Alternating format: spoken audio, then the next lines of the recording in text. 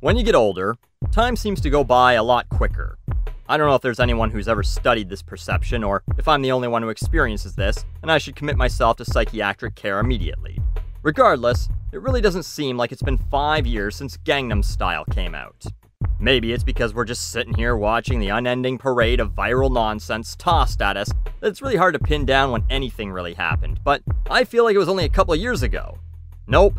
5 years ago, Psy had the biggest worldwide K-pop hit of all time. A song almost entirely in Korean that included a silly video with a silly dance and a chubby man reinforcing the stereotype that Asians are wacky. It was the first YouTube video to hit 1 billion views. It was the first to hit 2 billion views, but it might not be the first to hit 3 billion, as Charlie Puth's song about seeing Paul Walker again has overtaken it. That video doesn't have anything goofy in it. Well, besides the idea that you'll see dead people again. But anyway, it's safe to say that Psy's Gangnam Style was a massive hit. So, what are his thoughts about it now? He took a phone call from Billboard this week to discuss the song. Since going viral, you've released many songs, and recently you released a new album, 4 times 2 equals 8. How does the song affect the rest of your work? Is it a struggle to live in a post-Gangnam Style world as a musician? I won't do an accent for this. Honestly, when I got the offer from Billboard about the interview for the 5th anniversary, I really thought, I don't want to talk about Gangnam Style anymore. Of course he did talk about it, because no one will talk to him in the US if he doesn't. Although, you can tell throughout the interview, he clearly has a love-hate relationship with the song that made him a world-known performer, and boosted his career in South Korea, where he was already apparently pretty famous. But this is how the interview ends. Any final words about your career moving forward with the legacy of Gangnam Style?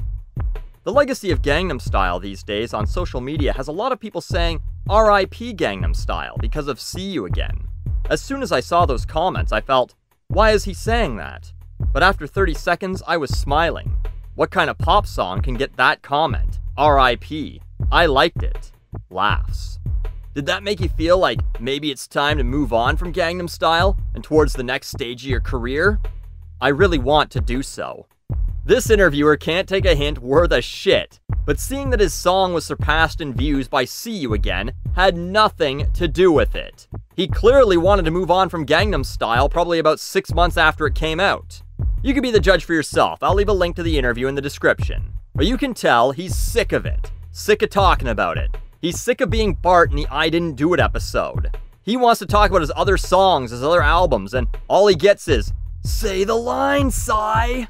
He had 5 albums before the one with Gangnam Style, and 2 after it. And no one's calling him up here to be like, hey Psy, you want to do an interview about your new album?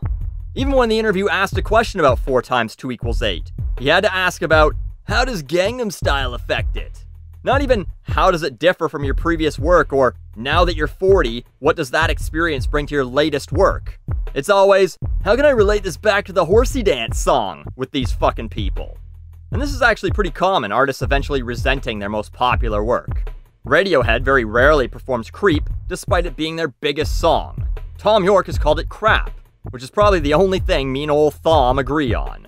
I'd read somewhere once that Primus wouldn't play Winona's Big Brown Beaver anymore, which is definitely their most well-known song for anyone who grew up in the 90s and watched MTV or Much Music. And the Beastie Boys stopped playing Fight for Your Right back in the day because people didn't understand that it's making fun of the frat boys who chant along to it. Hell, I can sympathize in my own small way, despite the fact that I make about 52 videos a year, and 6 of those are musical autopsies. Go check, I've never done more than 6 in a year, and 1 is a worst songs list. I'm a music critic. I get emails from indie musicians wanting me to review their work. Got one from Portugal the Man's Management, not to be confused with Portugal the Country or Portugal the Non-Binary Person, asking me to roast their latest album. How fucking fake is that? But anyway, artists become hipsters of their own work, feeling that their lesser-known hits are better. Or maybe they just want them to get the same exposure as that one big thing that they're known for, because clearly, if you liked that, you'll probably like their other work. Unless, of course, their other work is just them screaming into a big metal tube with a dog trapped inside it that's howling back at them for 45 minutes. But that's probably unlikely. Unless maybe it's Bjork. But anyway, happy 5th anniversary to Gangnam Style, Psy. Congratulations on 5 years of having to hear, do the horsey dance, and op, yelled at you on the street, and being forced to discuss it during every fucking interview. I almost feel bad.